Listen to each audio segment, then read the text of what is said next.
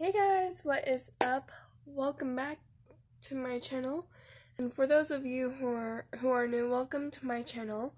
My name is Rebecca Gardner, and welcome back to another episode of Read Along with Me. So for today's episode, we're going to be reading 6 chapters.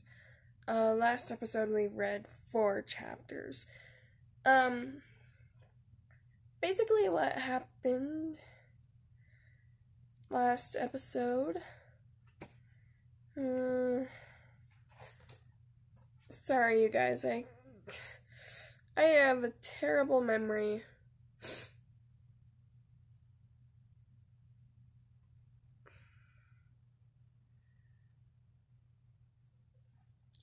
Oh yeah, so Melinda just thinks of her life as a TV show. And she thinks of it as Oprah was talking to her. And all these women are talking to her about speaking up and how the assault was really not her fault. But for today's episode, it's going to be really exciting because we're going to be spilling the juice of Melinda's biggest secret. So that's pretty exciting. So let's get right into it. The yearbooks have arrived. Everyone seems to understand this ritual but me. You hunt down every person who looks vaguely familiar and get them to write in your yearbook that the two of you are best friends, and you'll never forget each other and remember this class and have a great summer. Stay sweet. I watched some kids ask the cafeteria ladies to sign their yearbooks. What do they write? Hope your chicken patties never bleed, or maybe may your jello always wiggle. The cheerleaders have obtained some sort of special exemption to roam the hall in a pack with pens in hand to seek out autographs of staff and students. I catch a whiff of competitive juices when they float past me. They are counting signatures. The appearance of the yearbook clears up another high school mystery, while the popular girls had put up with the disgusting habits of Todd Ryder. He is a pig. Greasy, sleazy, foul-mouthed, and unwashed. He'll make a great addition to a state college fraternity. But the popular kids kiss up to him all year. Why? Todd Ryder is the yearbook photographer. Flip through the pages and see who is in his favor. Be nice to Todd, and he'll take pictures of you that should have a modeling agency calling your house any day now. Snub Todd, and you'll look like a trailer park refugee having a bad hair day. If I ran a high school, I would include stuff like this in the first day indoctrination. I hadn't understood the power of Todd. He snapped one picture of me walking away from the camera, wearing my dumpy winter coat, my shoulders up around my ears. I will not be buying a yearbook. Hairwoman got a buzz cut. Her hair is half an inch long, a new crop of head fur, short and spiky. It's black, no fake orange at all. She got new glasses, purple-rimmed bifocals that hang from a beaded chain. I didn't know what caused this. Has she fallen in love? Did she get a divorce? Move out of her parents' basement? Move out of her parents' basement? You never think about you never think about teachers having parents, but they must. Some kids say she did it to confuse us while we're working on our final essay. I'm not sure. We have a choice. We can write about symbolism in the comics, or how story changed my life. I think something else is going on.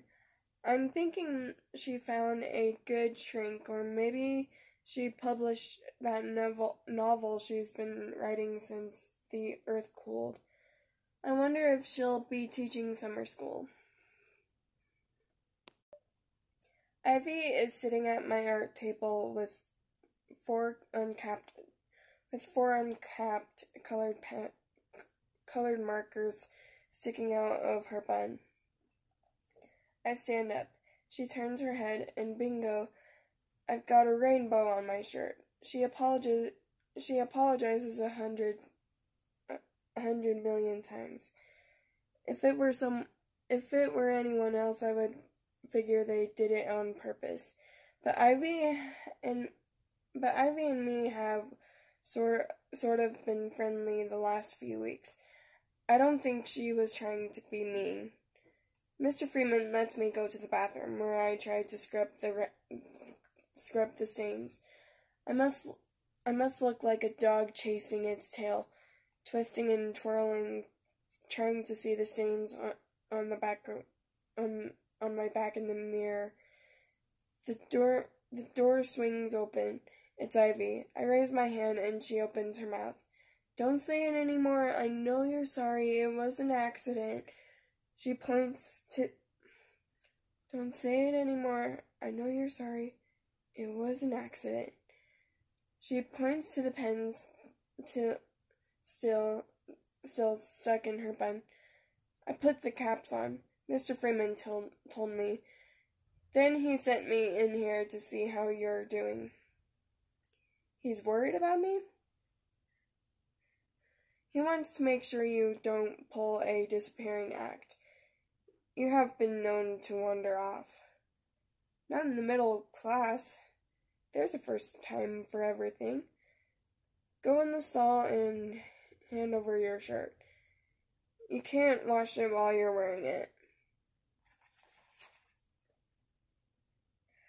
I think Principal should have his office in the restroom. Maybe then he'd fire somebody to keep it clean, or an armed guard to stop people from plugging up the toilet, smoking, or writing on the walls. Who is Alexandra? I ask. I don't know any Alexandras, Ivy's voice says above the rush of the water in the sink. There might be an Alexandra in the 10th grade. In 10th grade? Why? According to this, she has pissed off a whole bunch of people. One person wrote in huge letters that she's a whore, and all these others added on little details.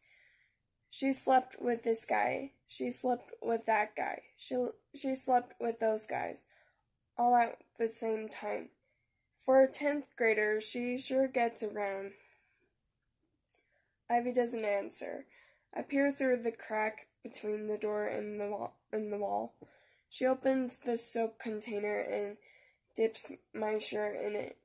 Then she scrubs the stains. I shiver. I'm standing in a bra, not a terribly clean bra, and it was freezing in here. Ivy holds the shirt up to the light, frowns, and scrubs some more. I want to take a deep breath, but it smells too bad. Remember what you said about Andy Evans being big trouble? Yeah? Why did you say that? She rinses the soap from the shirt. He has such a reputation. He's only after one thing, And if you believe the rumors, he'll get it, no matter what. She wrings the water out of the shirt. The sound of dripping water echoes off the tiles. Rachel is going out with him, I say. I know. Just add that to the list of stupid things she's done this year. What does she say about him? We don't really talk, I say. She's an idiot, that's what you mean. She thinks she's too she thinks she's too good for the rest of us. Abby punches the silver button on the hand dryer and holds up the shirt.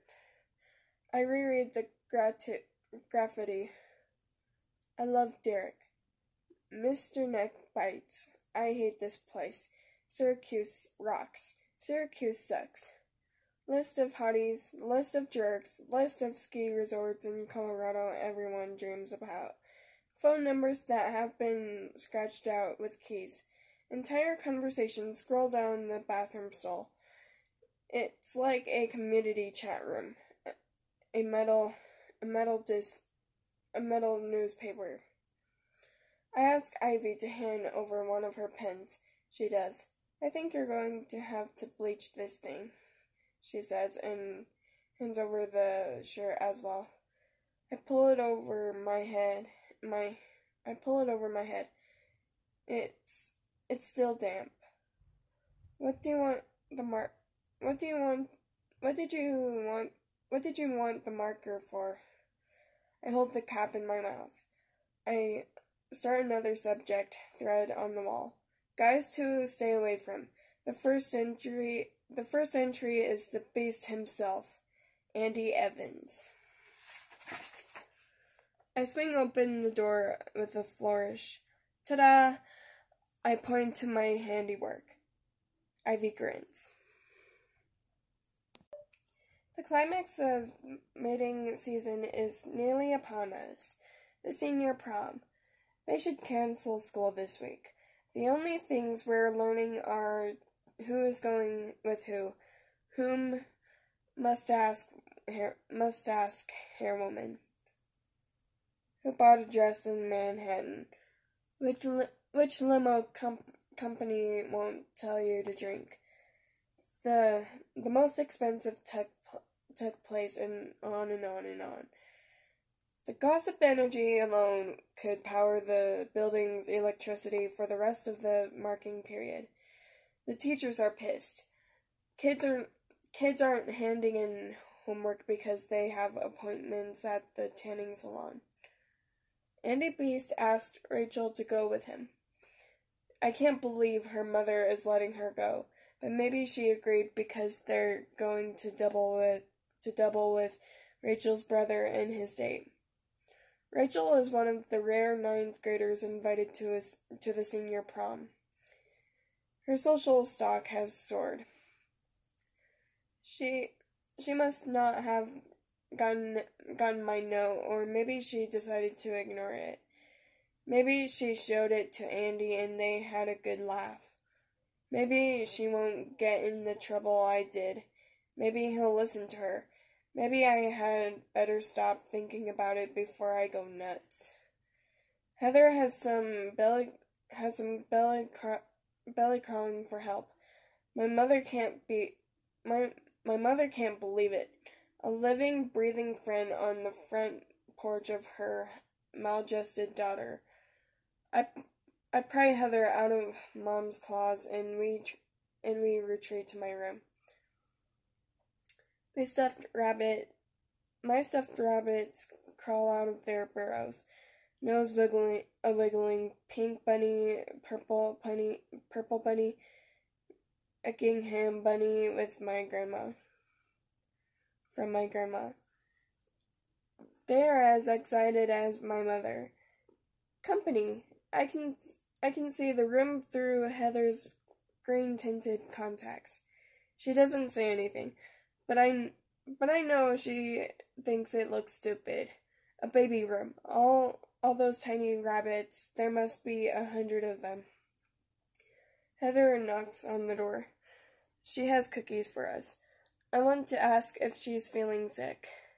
I hand the bag to Heather. She takes one cookie and nibbles at its edges. I snarf 5 just to spite her. I lie on my bed, trapping the bunnies next to the wall. Heather delicately pushes the pile of dirty clothes off my chair and perches her skinny butt on it. I wait. She launches into a sob story about how much she hates being a Martha drone. Indentured servitude would be better. They're just taking advantage of her, bossing her around. Her grades are all the way down to B's because the time she has spent waiting for her senior Marthas. Her father is thinking about taking a job in Dallas, and she wouldn't mind moving again. Nope, not one bit. Because she's heard kids in the South aren't as stuck up as they are here. I eat more cookies. I'm fighting the shock of having a guest in my room. I almost kick her out because it's going to hurt too much when my room is empty again. Heather says I was smart. So smart, Mel, to blow off this stupid group. This whole year has been horrible. I hated every single day, but I didn't have the guts to get out like you did. She completely ignores the fact that I was never in, and that she dumped me, banished me from even the shadows of Martha Glory. I feel like any minute a guy in a lavender suit will burst into the room with a microphone and bellow, "Another alternate reality moment brought to you by adolescents." I still can't figure out why she's here. She licks a crumb of her cookie and gets to the point. She and the other junior Marthas are required to decorate the Route 11 Holiday Inn ballroom for the prom. Megan, Emily, and Sarabon can't assist. Of course, they have to get their nails painted and their teeth whitened. The privileged, the few, the junior Marthas have been laid waste by monoculous, leaving Heather all by herself. She is desperate. You have to decorate the whole thing by Saturday night. Actually, we can't start until 3 o'clock Saturday afternoon because of some stupid meeting of Chrysler salesmen. But I know we can do it. I'm asking other kids too. Do you know anyone who could help? Frankly, no, I don't. But I chew and try to look thoughtful. Heather takes this to mean that yes, I'd be happy to help her. She bounces out the chair. I knew you would help. You're great. Tell you what, I owe you. I owe you a big one. How about next week I come over and help you redecorate? Didn't you tell me once how much you hated your room? Well, now I see why. It would be so depressing just to wake up here every morning. We'll clear out all this junk. She kicks the chenille bunny who was sleeping in my robe on the floor. And get rid of those curtains. Maybe you could go shopping with me. Can you get your mom's American Express? She yanks my curtains to one side. Let's not forget to wash those windows. Seafoam green and sage. That's what you should look for. classic and feminine. No. You want something richer, like an eggplant or cobalt. No, I haven't decided on colors yet. That's not what I mean. I mean, no, I won't help you. She claps into the chair again. You have to help me. No, I don't. But why? I bite my lip. Does she want to know the truth?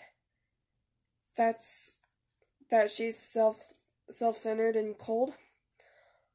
That I hope all the seniors yell at her? That I hate seafoam green and besides it's none of her business if my windows are dirty? I feel tiny buttons' noses up against my back. Bunnies say to be kind. Lie. I have plans. The tree guy is coming to work on the oak out front. I have to dig in my garden, and besides, I know what I want to do in here, and it doesn't include eggplant. Most of it is half true, half planned. Heather scowls. I open the dirty window to let in fresh air. It brushes my hair back off my face. I tell Heather she has to leave. I need to clean. She crams her cookie in her mouth and does not say goodbye to my mother. What a snot. Are you guys ready for this? Because this is the juice that we've waited for. Here we go. I'm on a roll. I'm rocking. I don't know what it is. Standing up to Heather, painting marigold seeds, or maybe the look on Mom's face when I asked if she could let me redecorate my room. The time has come to arm wrestle some demons. Too much sun after Syracuse winter does strange things to your head. Makes you feel strong, even if you aren't. I must talk to Rachel. I can't do it in algebra, and the beast waits for her outside English.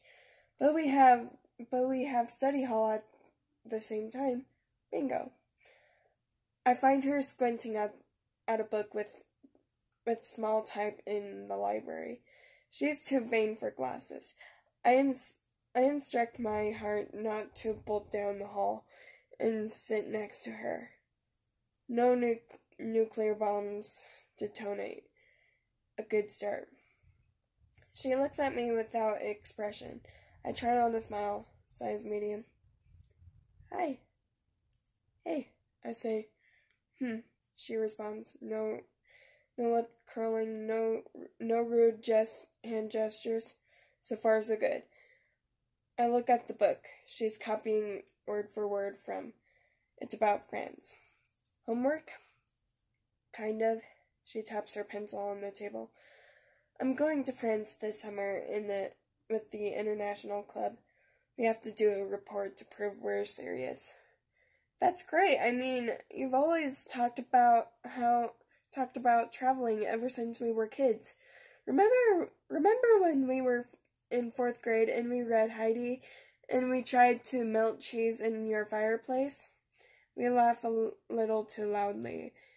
It's not really that funny, but we're both nervous. A librarian points his finger at us. Bad students. Bad students. No laughing. I look at her notes. They're lousy. A few facts about Paris decorated with an Eiffel Tower doodle, hearts, and the initials R, B, and AE GAC. So you're really going out with him? With Andy. I heard about the prom. Rachel grins honey slow. She stretches, like the mention of his name wakes her muscles and makes her tummy jump. He's great, she says. He's just so awesome and gorgeous and yummy. She stops. She is talking to the village leper. What are you going to do when he goes to college? Arg. An arrow to her soft spot. Clouds across the sun. I can't think about it. It hurts too much. He said he was going to let his parents to get his parents to let him transfer back here. He could go to LaSalle or Syracuse. I'll wait for him. Give me a break. You've been going out for like, what, two weeks? 3? A cold front blows across the library. She straightens up and snaps shut the cover of her notebook. What do you want anyway? Before I can answer, the librarian pounces. We are welcome to continue our conversation in the principal's office, or we can stay and be quiet. Our choice. I take out my notebook and write to Rachel. It's nice to talk to you again. I'm sorry we couldn't be friends this year. I pass the notebook to her. She melts a bit around the edges and writes back. Yeah, I know. So, who do you like? No one really. My lab partner is kind of nice, but like a friend, not a boyfriend or anything. Rachel nods wisely. She's dating a senior. She is so beyond these freshman friend-friend relationships. She is in charge again. Time for me to suck up. Are you still mad at me? I write. She doodles a quick lightning bolt. No, I guess not. It was a long time ago. She stops and draws a spiraling circle. I stand on the edge and wonder if I'm going to fall in. The party was a little wild, she continues, but it was dumb to call the cops. We could have just left. She slides the notebook over to me. I draw a spiraling circle in the opposite direction of Rachel's. I could leave it like this. Stop in the middle of the highway. She's talking to me again. All I have to do is keep the dirt hidden and walk. I'm on a roll. I'm rocking. I don't know what it is. Standing up to Heather. Planting marigold seeds, or maybe the look on Mom's face when I asked if she would let me redecorate my room. The time has come to arm wrestle some demons. Too much sun after a Syracuse winter does strange things to your head. Makes you feel strong, even if you aren't. I must talk to Rachel. I can't do it in algebra, and the beast waits for her outside English. But we have study hall at the same time. Bingo. I find her squinting at a book with small type in the library. She's too vain for glasses. I instruct my heart not to bolt down the hall and sit next to her. No nuclear bombs detonate. A good start. She looks at me without expression. I try on a smile, size medium. Hey. She responds, no lip curling, no rude hand gestures. So far, so good. I look at the book she's copying word for word from. It's about France. Homework? Kind of. She taps her pencil on the table. I'm going to France this summer with the International Club. We have to do a report to prove we're serious. That's great. I mean, you've always talked about traveling ever since we were kids. Remember when we were in 4th grade and we read Heidi and we tried to melt the cheese in your fireplace? We laughed a little too loudly, but it's not really that funny, but we're both nervous. A librarian points his finger at us. Bad students, bad students, no laughing. I look at her notes. They are lousy. A few facts about Paris decorated with Eiffel Tower doodle hearts in the initials RB and AE GAC. So you're really going out with him? With Andy. I heard about the prom. Rachel grins slowly, honey slow. She stretches like the mention of his name wakes her muscles and makes her belly jump. He's great, she says. He's just so awesome and gorgeous and yummy. She stops. She's talking to the village leper. What are you going to do when he goes to college? Arg, an arrow to her soft spot. Clouds across the sun. I can't think about it. It hurts too much. He said he was going to get his parents to let him transfer back here. He would go to LaSalle or Syracuse. I'll wait for him. Give me a break. You've been going out for 2 weeks? 3? A cold front blows across the library. She straightens up and snaps the cover of her notebook. What do you want anyway? Before I can answer, the librarian pounces. We are welcome to continue our conversation in the principal's office, or we can stay and be quiet. Our choice. I take out my notebook and write to Rachel. It's nice talking to you again. I'm sorry we couldn't be friends this year. I pass the notebook to her. She melts a bit around the edges and writes back. Yeah, I know. So who do you like? No one really. My lab partner is kind of nice, but like a friend, not a boyfriend or anything. Rachel nods wisely. She's dating a senior, so beyond these freshman friend relationships. She's in charge again. Time for me to suck up. Are you still mad at me? I write. She doodles a quick lightning bolt. No, I guess not. It was a long time ago. She stops and draws a spiraling circle. I stand on the edge and wonder if I'm going to fall in.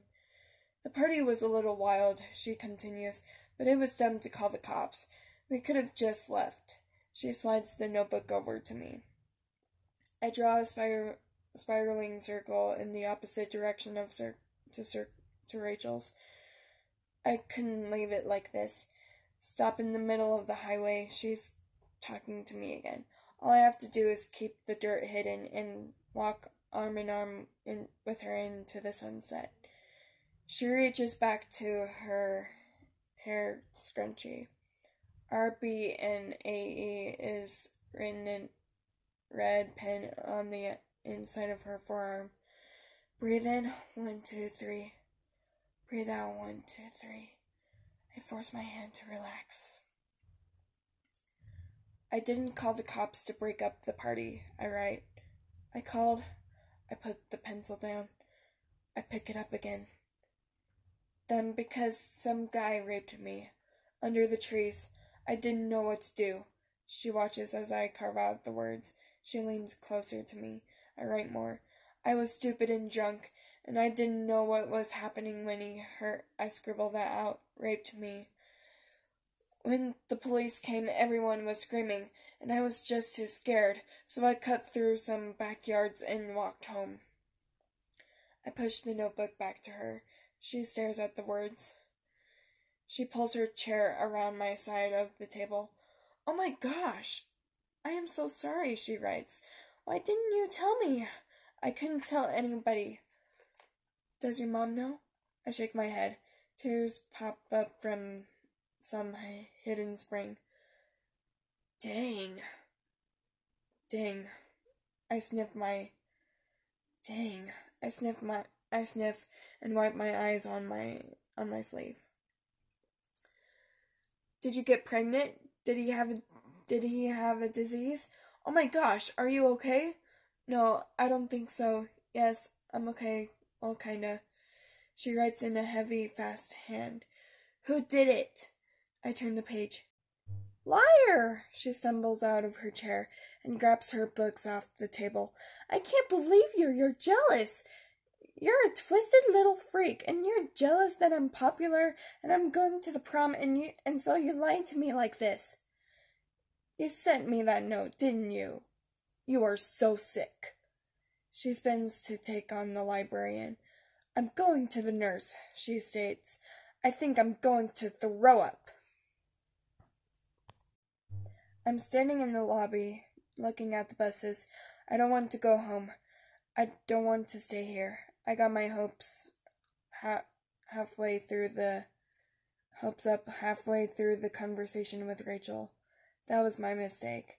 It was like smelling the perfect Christmas feast and having the door slammed in your face, leaving you alone in the cold. Melinda, I hear my name. Great, now I'm hearing things. Maybe I should ask the guidance counselor for a therapist or a nosy shrink. I don't say anything and I feel awful. I tell somebody and I feel worse. I'm having trouble finding a middle ground. Someone touches my arm gently. Melinda, it's Ivy.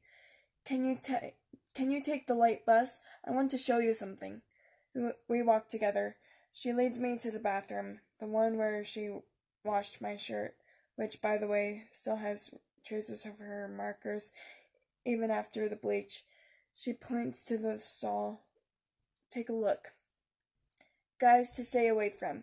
Andy Evans. He's a creep. He's a bastard. Stay away. He should be locked up. He thinks he's all that. Call the cops. What's the name of that drug they gave perverts so they can't get it up? Dispro something. He should get it every morning in his orange juice. I went out with him to the movies. He tried to get his hands down my pants during the previews. There's more.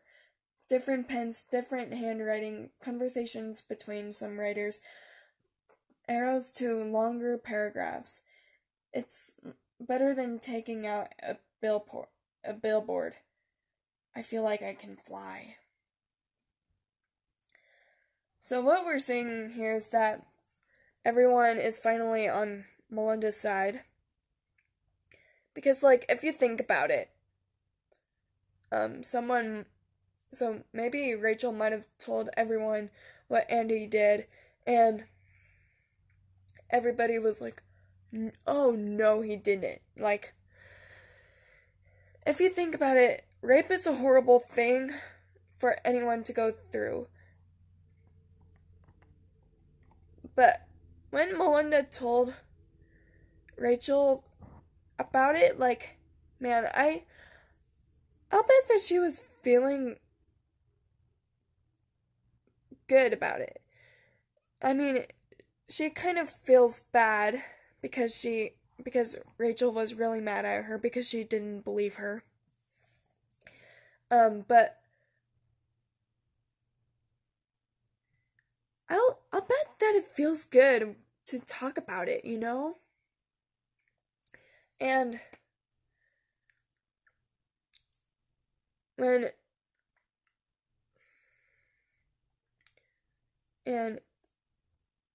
yeah. So my discussion question for today is, if you could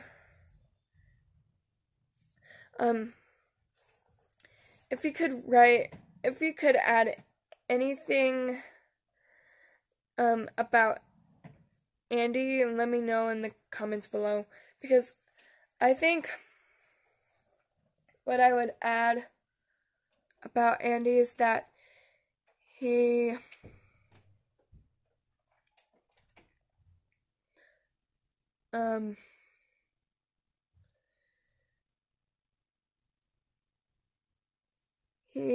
is such an idiot,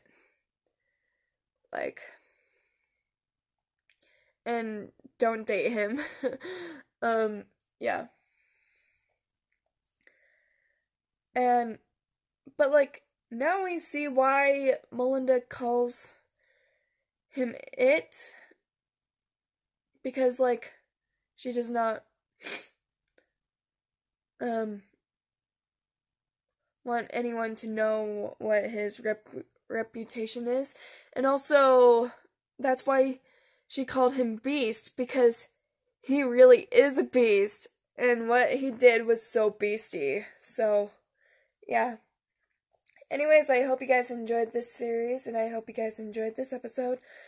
If you do, give it a thumbs up, and yeah, start the discussion in the comments, and let me know if you guys have any questions, and make sure you subscribe to my channel if you guys are new here, and click on the bell so that you guys will get notifications to new episodes. And the season is coming to an end, so make sure you catch up if you're behind. And yeah, I hope you guys enjoyed this video. Remember to stay happy, stay safe, and stay cool. And I am off to the moon, and I will be back soon.